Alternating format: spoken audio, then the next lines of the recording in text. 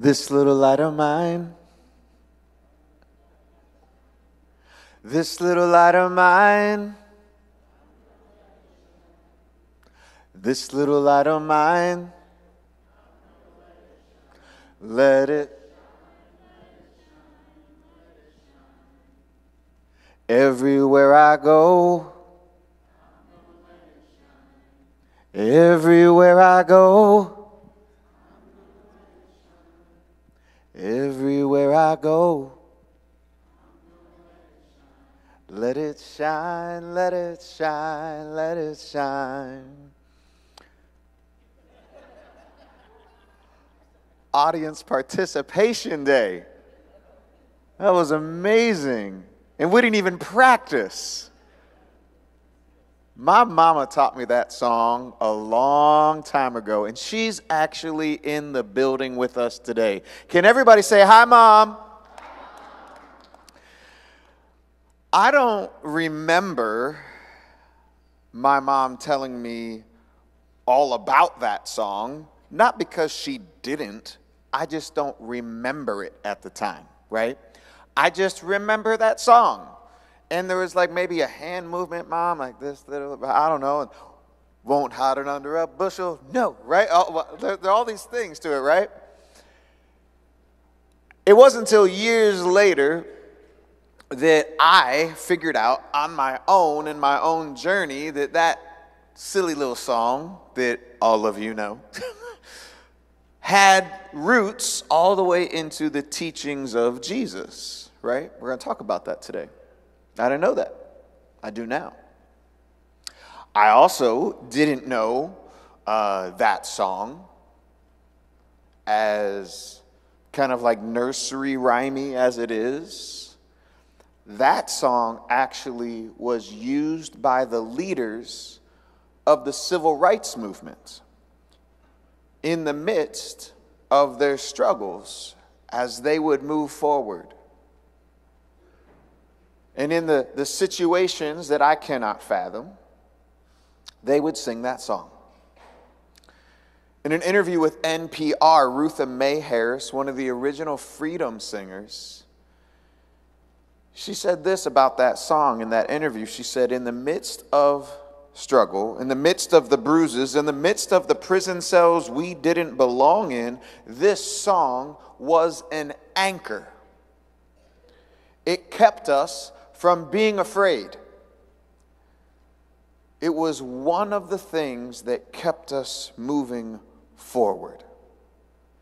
She goes on to say that in the midst of struggle, as their struggle continued, that they would actually adjust the lyrics depending on what the situation that was emerging.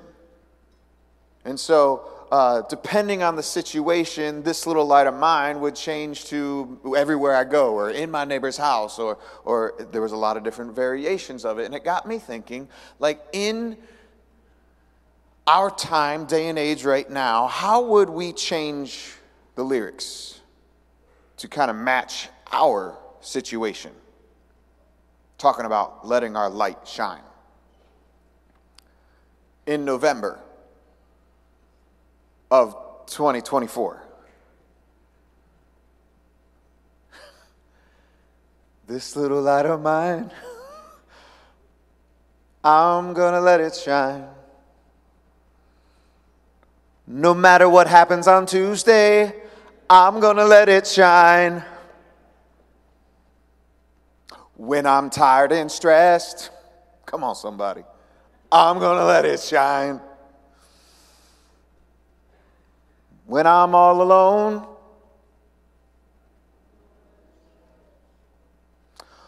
when the money coming in doesn't match the money going out, I'm gonna let it shine. When the Browns lose yet again, I'm gonna let it shine. When I'm at my kid's game, sitting in the stands, and the ref makes the wrong call, and I'm about to lose my mind, I'm gonna let it shine, let it shine, let it shine. Because I know some of y'all go crazy at those games. Y'all need Jesus. What does it mean for us to shine our light? This little light of mine. To find a strength in our light that is so much bigger than us. That no matter what the situation is, big or small, that we have a light that actually prevails no matter what. Jesus talks a lot about this. Jesus, in Sermon on the Mount, Matthew chapter 5, in Matthew's gospel, we capture Jesus' words talking about this little light of mine. If you brought your paper Bibles, you can turn there now. If you're on your Bible app, you can go to Matthew 5.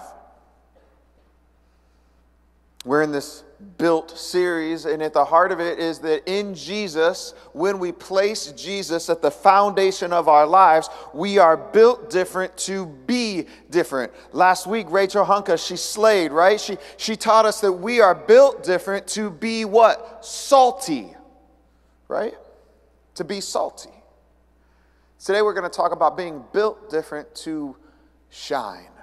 Built to shine. Jesus' words, Matthew 5, verse 14. Jesus says, you, not somebody else, you are the light of the world, like a city on a hilltop that cannot be hidden. No one lights a lamp and then puts it under a basket. Instead, a lamp is placed on a stand where it gives light to everyone in the house. And in the same way, let your good deeds shine out for all the world to see, so that everyone, come on, everybody say everyone.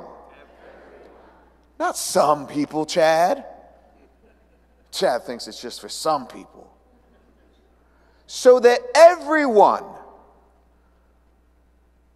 will praise our Heavenly Father. There's so much in these three verses. Like, I've taught on this so many different times, but this week as I'm prepping this, what just kept coming to me when it comes to being the light of the world was this word of, do you know who you are? Really? Do you know who you are? There's been a lot of you are statements spoken over your life. Whether you have caught them or not, they have been spoken over your life. Your brain has received them like a sponge. You are. What are some you are statements that have been spoken over you? Some of them are nice. Some of them are not. You're not enough. Oof.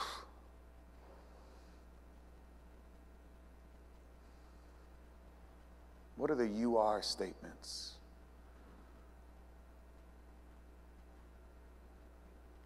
You are not wanted.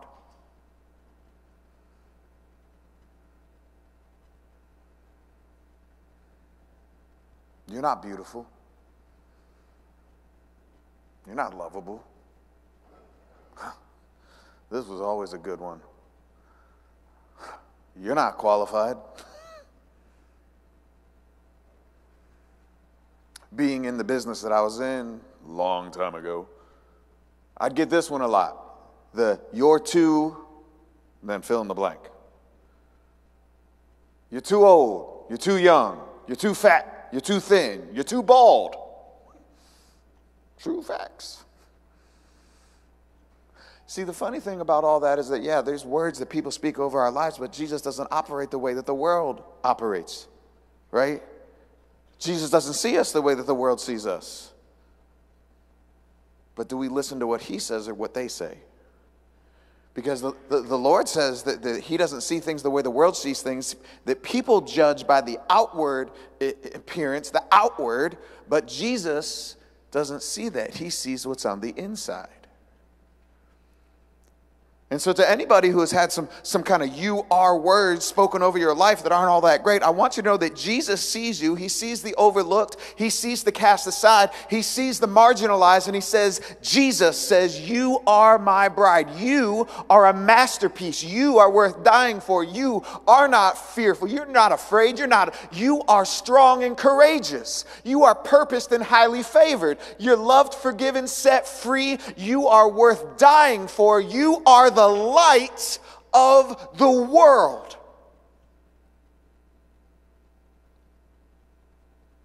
Do not accept anything less being spoken over you. You are the light of the world, so let your light shine. Don't you dare allow somebody into your life to speak otherwise to you. There's some people that are trying to dim your light to fit in because they'd rather stay in darkness than for you to let your light shine. Listen, don't put up with that nonsense. When people are trying to dim your light, don't dim your light. Offer them sunglasses, baby, because you were made to shine. You are the light of the world. Jesus says that the light shines in the darkness, and the darkness can never extinguish it. Try as you might, you ain't going to put this light out. Chad Sally came up to me between services because there's some baptisms happening today. I don't know if you know that or not, but there's some people being baptized today. And Chad Sally, he saw something going on, and he said, there's the John Tisevich I know. Don't get me hopped up. I don't need any caffeine on a baptism day. I get so excited when I know that people are going to let their light shine for the Lord. A darkness can never extinguish the light of the Father. But let's talk about some things before we go there. Like, I don't know if you know this or not, but there is some darkness in the world. Did you know that? You know you're sitting in the spit zone. There's some darkness in the world. Now, contrary to popular belief, when I log on to Facebook, and some of y'all need to stop posting because you forget that I am friends with you and you post some crazy stuff, okay? I mean, the way that some of y'all post, it's like you forgot. Because there's some posts out there like it's the end times and this world is all this and all that and all. Like, come on, man. You've just shown that you don't read your Bible and you don't know world history. Darkness is nothing new. Darkness has been around since the dawn of humanity. It's nothing new. It's been around so long that our Father actually saw the darkness in the world, right? And our Father was like, I'm about to do something about that. I know, I'll send my Son because I love the world so much that I will send him into the world that whoever believes in him won't perish, but they will have eternal life. That I will send my Son into the world not to condemn the world, but to save it through him. And that anyone who believes in him is not condemned, but anyone who does not believe is already condemned because he has not believed in the name of the one and only Son of God. This is the judgment, he says. The light has come into the world. And people loved the darkness rather than the light because their deeds were evil. For everyone who does evil hates light, right? And tries to avoid it so that their deeds may not be exposed. You know how they try to keep it on the DL, right? Like they don't want that light around them. But anyone who lives by the truth comes to the light so that their works may be shown to be accomplished not by their own work, not by their own strength, not by their own talents and gifts, but by God. See, when we believe that Jesus is the Son of the living God, when we believe that he is our Lord, he is our leader, and we make that decision to place our faith in him, not only have we accepted the light of the world into our lives, Jesus says, now you are the light of the world. Here's why this matters right now. In your row right now, there are people who are silently suffering trapped in darkness. And you wouldn't notice it, right, by outward appearance, right, because they got on a cute fit today and they looking fine, and right, then they know how to put on that mascara just right, and they know how to dress just right, and keep the hat down low, and they know how to just keep it all neat and tidy, but inside, they are trapped in darkness, trapped in despair. People that you work with and see every single day. People in your classrooms that you see every single day. People on the playground that you see every single day. People in your sphere of influence. At your favorite restaurant that you're going to go to right now that now I made you think about. People at your favorite bar at the end of it. The one you know who's always there before you and after you. They're trapped in darkness, desperate for hope. And they've been praying a desperate prayer. Maybe not even having the right words to say. They're just desperate for change and desperate for hope, and they are praying for you to realize that you are the answer to their prayer, because Jesus made you to be the light of the world, you to be the answer to their prayer. You think Jesus is just gonna whoop, Jesus is back, hello, here I am. No, it's you in the restaurant, at the workplace, at the bar, on the playground. It's you have been sent, called out to be the light in their world. You are the light of the world. Don't ever dim your light. You never know when someone else may need it. What would it look like to shine your light this week a little brighter, with a little more intentionality? Very practically. Maybe like in the checkout line at Target this week. You know how when that person in front of you has got to do 4 price checks and they grab something that didn't have a tag, and you're like, I'm going to take you out right here. I'm on a schedule. Right? What would it look like in that moment? Instead of letting the mind go there, I cannot believe that this little light of mine, I'm going to let it shine. Right? Or at home, when you got that one family member who just tap, tap, tap, tap, tap, tap dances on your last nerve, instead of you being like, boy, this little light of mine, I'm gonna let it. Or maybe it's online on your phone this week. Maybe letting your light shine this week is instead of engaging into any political conversations or making a comment on someone's political post, instead of spending 20 minutes, because after you write it, then you rewrite it, then you edit it, then you rewrite it, then you pause, and then you hit send, and then you post, and then you wait for someone to comment on your comment, right? You know how you do, right? Instead of doing that, maybe you take back that 20 minutes and you get down onto the floor and play with your kids or play with your dog or engage with your friend or your spouse and say, hey, I see you. I'm with you. How could you let your light shine this week?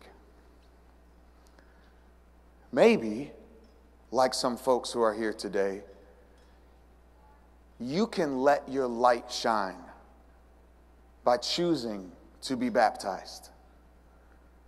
Because I'm going to tell you, there's nothing greater than when you make that public declaration of your faith, to let your light shine for all the world to see. There's some people who did that last service. I don't know how many people. There was 3 people that signed up to be baptized, and then, boy, we didn't get out of that service. They were so long, and people just kept coming. I don't know if you saw, I was just walking through here in my bare feet, just hanging out. So I'm so excited. There's some people here that they made the decision. They're going to let their light shine by being baptized today. But I'm wondering if there's actually somebody who came here today who had no intentions of being baptized, but actually you are maybe one of the reasons why we all gathered here today. You.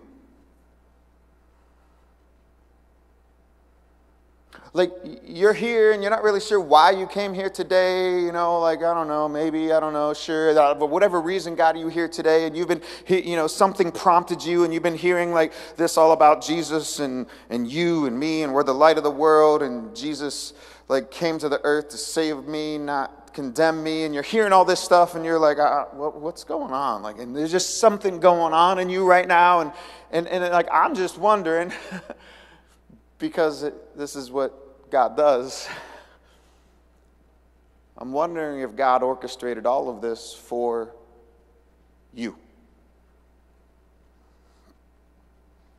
That like 50, 60 years ago, he prompted the hearts of women and men to invest their resources, to start a ministry, to then build a building, and then hire staff and engage volunteers and equip teams and do all these things and create a space that he knew years and years and years and later, on November 3rd, 2024, you were going to walk into these doors and you needed to have a safe place to hear a dangerous message of hope and love. And he knew all of that you would be right here, right now, in this moment, for you to make a decision to go all in with your faith, to say, I choose Jesus, and be baptized. And he wanted a crowd of witnesses to celebrate with you. That sounds a lot like Jesus.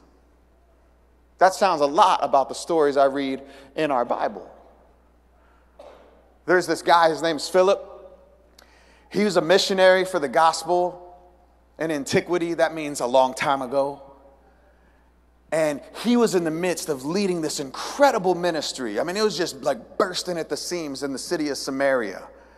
And he's doing his thing, and the Holy Spirit is working through him, and there's people being healed, and it's this incredible ministry. And right in the midst of this explosion of growth, the Holy Spirit says to Philip, hey, time to leave. I need you to go down this desert road. And that's all he says. And he's like, what?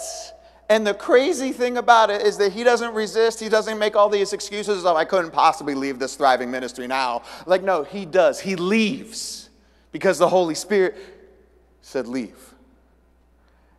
And somebody needs to hear that today, because God has been tugging at your heart to make a decision on something, but you're dragging your feet because you haven't figured out all the details. You're trying to figure out, like, how's all this going to work out? And so you haven't made the decision that the Holy Spirit has prompted you in. Listen, hear me. The Holy Spirit isn't looking for your outcomes.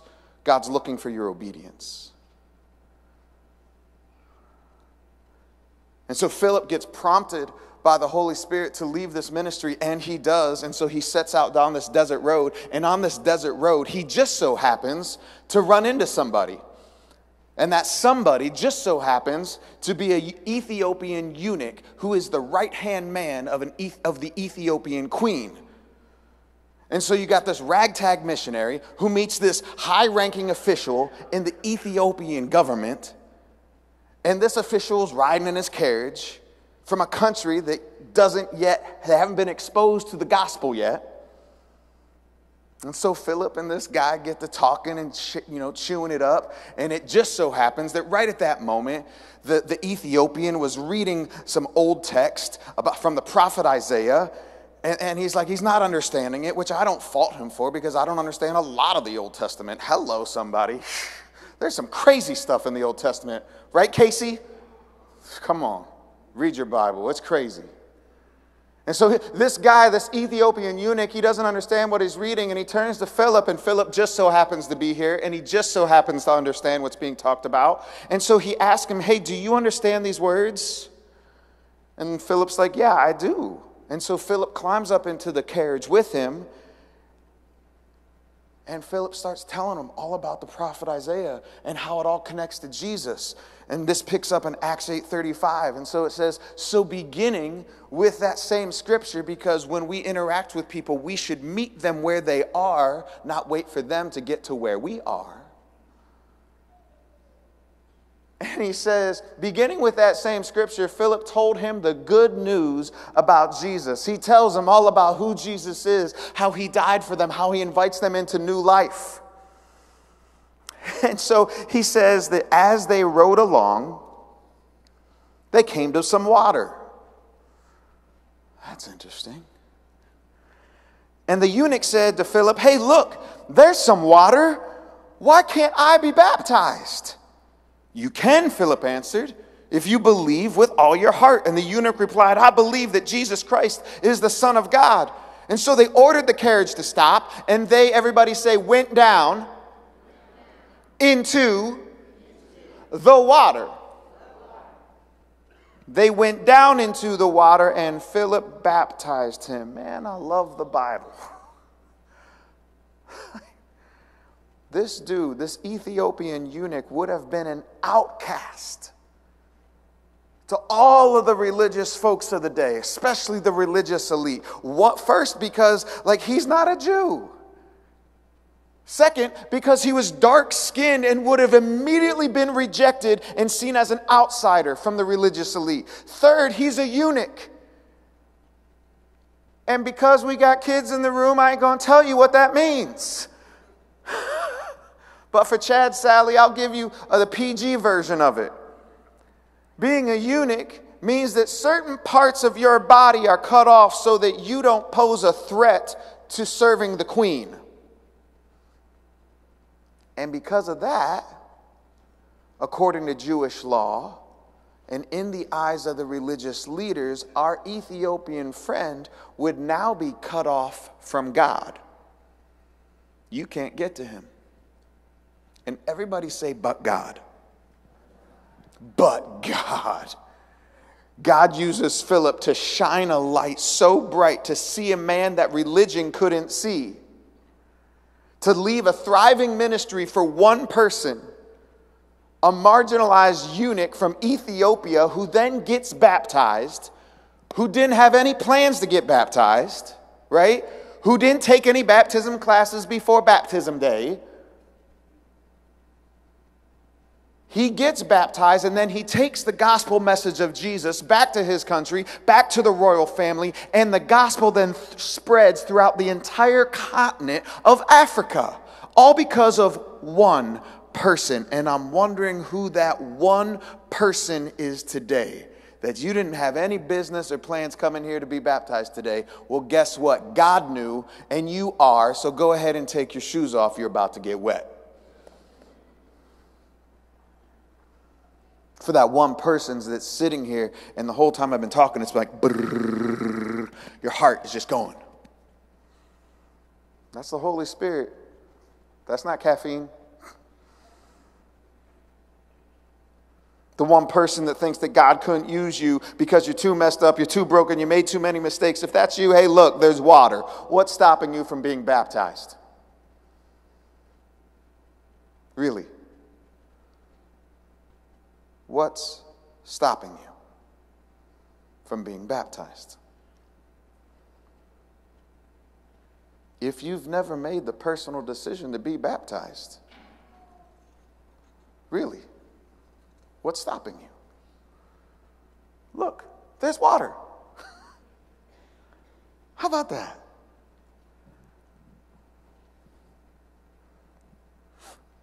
Just before that story about Philip in the book of Acts, there's this guy named Peter, and he's, sharing the gospel, the good news of Jesus, and he invites people into this new relationship with Jesus, and the people are so moved by it. And this is their response, Acts 2:37. It said, Peter's words pierced their hearts, and they said to him and to the other apostles, brothers, what should we do? And Peter replied to them, each of you must repent of your sins, turn to God, and be baptized in the name of Jesus Christ for the forgiveness of your sins. Then you will receive the gift of the Holy Spirit. Repent, turn to God, and be baptized. Repent, it's just a fancy religious word, y'all. All right, it means to turn. It means to I'm heading in this direction and I'm turning and going this direction. It means to go in a direction and I'm going to turn and give my life to Jesus. I'm gonna turn this way, and I'm leaving the old life behind and I'm starting a new life with Jesus as my Lord and leader. We ask for forgiveness for all the dumb things that we did in our life, and then we are baptized. I have a friend who came up to me after service, and they're going to be baptized at this service.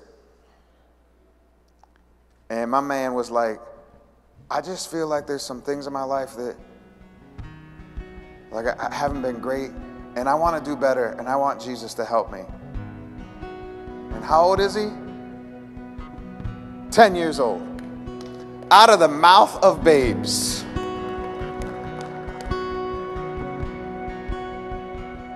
If you've never made the personal decision to be baptized, what's stopping you? Here comes the goats, greatest of all time.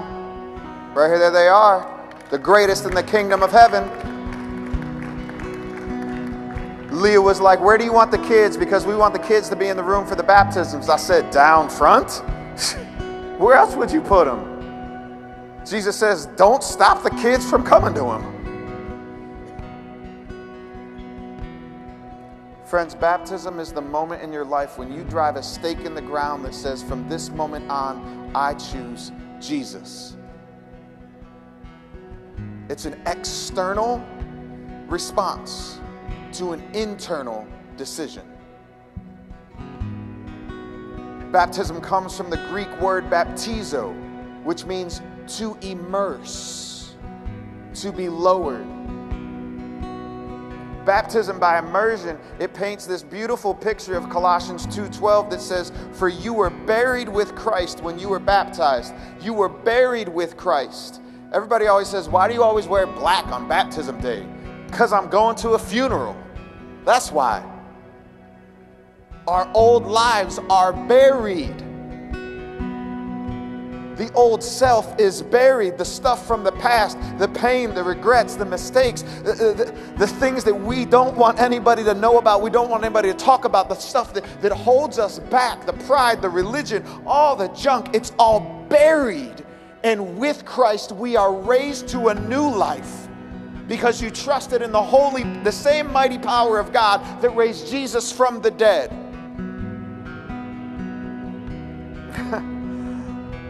A lot of people over the years have asked me a beautiful question, and I guarantee you this will resonate with some of you.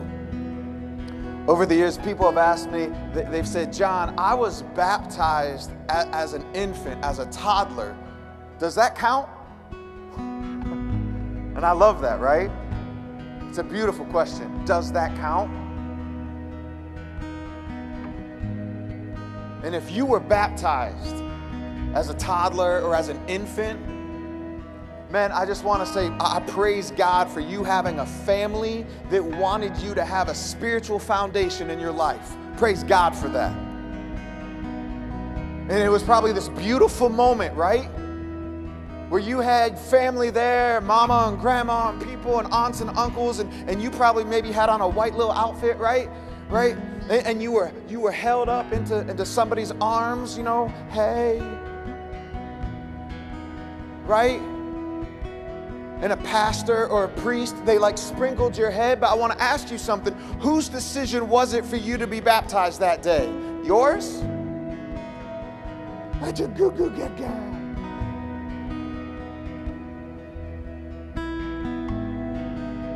Whose decision was it?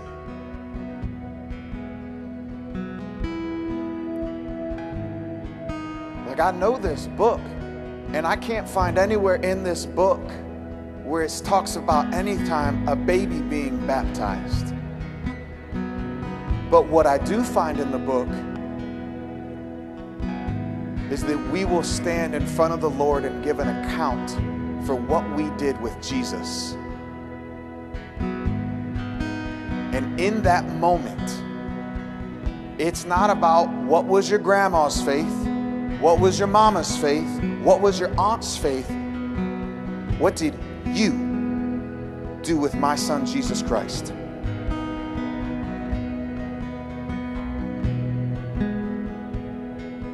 If you have not made a personal decision to be baptized, look, there's water. What's stopping you from being baptized?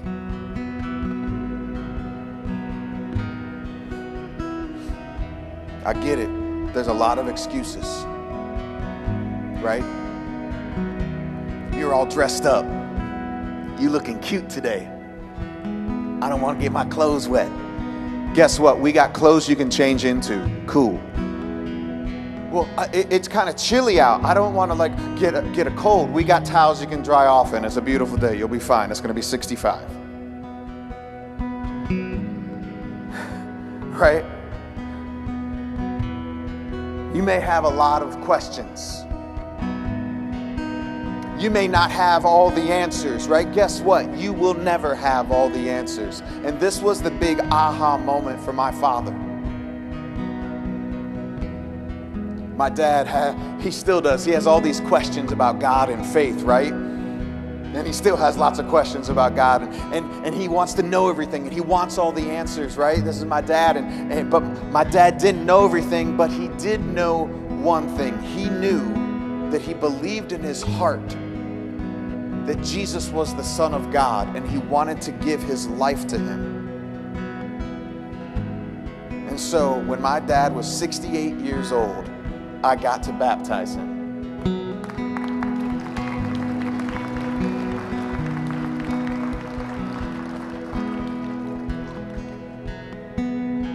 So whether you're 68, you're 8, 28, you're 98, whether you're up on the worship team, whether you came here with the phone to take the pictures of the kid and then you realize, oh, I've never been baptized, I got something going on in me, oh, I feel like it doesn't matter what's stopping you from being baptized. Look, you say it with me, there's water.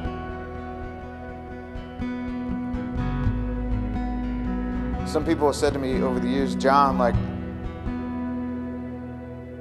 I need to get my life together before I can get baptized. And I've said it before and I'll say it again. You don't get cleaned up to take a bath. You take a bath to get cleaned up.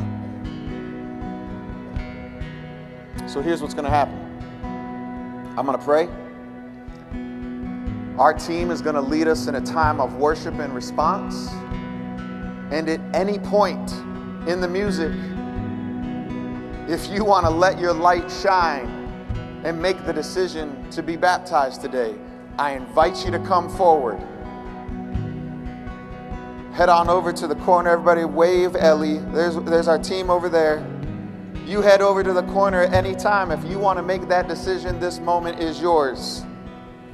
If you're thinking about being baptized and you're still like, oh, I don't know, you're worried about your hair, your appearance, or what others may think, I'll simply leave you with this. When it comes to the most important decision you'll ever make in your life, whose opinion ultimately matters? Let me pray. Father, I thank you for this day. I thank you for being on the move. I thank you for how you've already worked today and how you're working in this room right now. Holy Spirit, remove the obstacles and the barriers and the excuses. Have your way with your people today. Go to work on us. Holy Spirit, right now, remove the stressors and the weight and the things that hold us back. Have your way. Shine your light so bright today, Father. This moment is yours. It's in your name that all God's people say, amen. I invite you to stand.